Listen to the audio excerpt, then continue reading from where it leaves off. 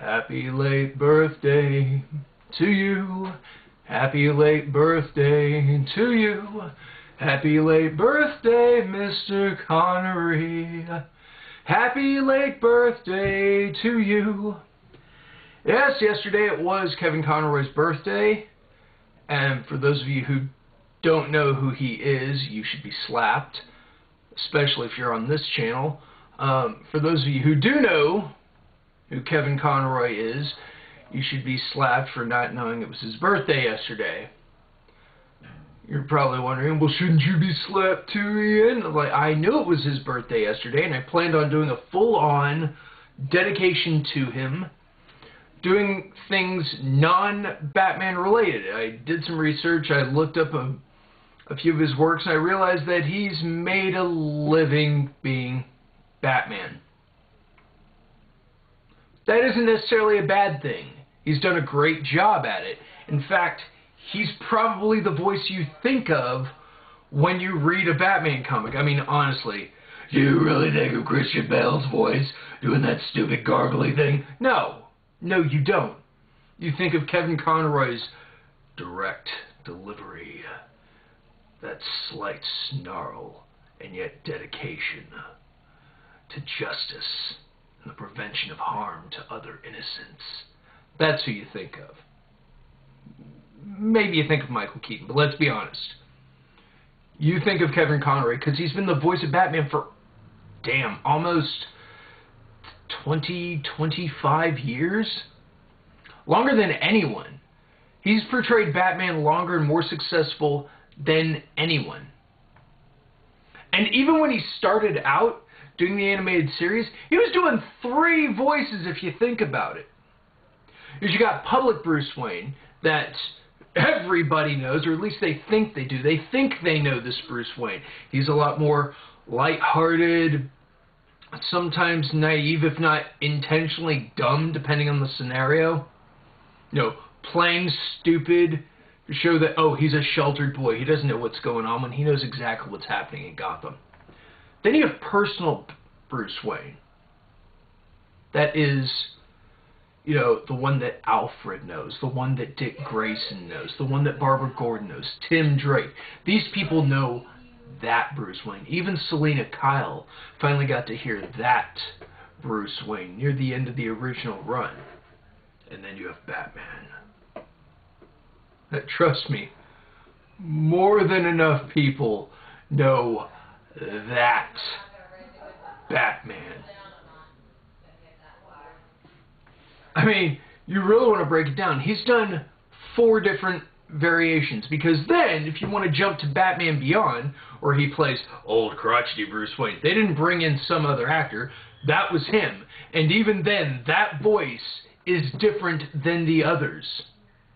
Even when they had the Time Crisis episode of Justice League Unlimited, where old crotchety Bruce Wayne meets Batman and they speak, there's still a difference in delivery. It's amazing. And I know you might be saying, oh, it doesn't seem like it's that difficult. You clearly don't know theater, acting, performance, anything like that, which is why you're sitting on the sidelines while we're doing the hard work for you people. Bruce Wayne made sure. Kevin Conroy, see, he's in there so much. You think Kevin Conroy, you're thinking Bruce Wayne, and Bruce Wayne is Batman. It's this cycle. He's called upon more times to play Batman in almost any scenario. When they did DC Universe Online, they called him. And they called in, you know, Mark Hamill to do the Joker, but I mean, how else would you get that to work? There's no other way. Now, they did have other people show up to voice Superman, to voice Wonder Woman, to voice Lex Luthor. Oh, and Wonder Woman has 2 voices if you really pay attention within the same game. But honestly, when they needed Batman, they called on Conroy. He was there, and he delivered. You would think by this time he would just phone it in, but he doesn't. Neither he nor Mark Hamill phone it in when it comes to these performances. I mean, to jump off Conroy's dick for a moment, if you go and look up an interview that Mark Hamill had at a Star Wars convention, they're talking about wrapping up episode 6, going into episode 7, and people playfully ask if he even remembers any of his earlier work as the Joker, which is to laugh. He almost verbatim recreates the eulogy that the Joker did for Batman. That's how influential this series has been. They still remember their work to this day. Even Kevin Conroy remembers a good portion of his better work. He just happens to wear a cape and cowl when he does it. Would we like to just once actually see Conroy in the costume, even if it was that moment of like taking it off for the last time to carry on, pass it to someone else? I mean, if they ever do go through and greenlight Batman Beyond as a movie, Conroy is Bruce Wayne, was Batman. Do it. Honestly, you will bring in nerd dollar on such a level.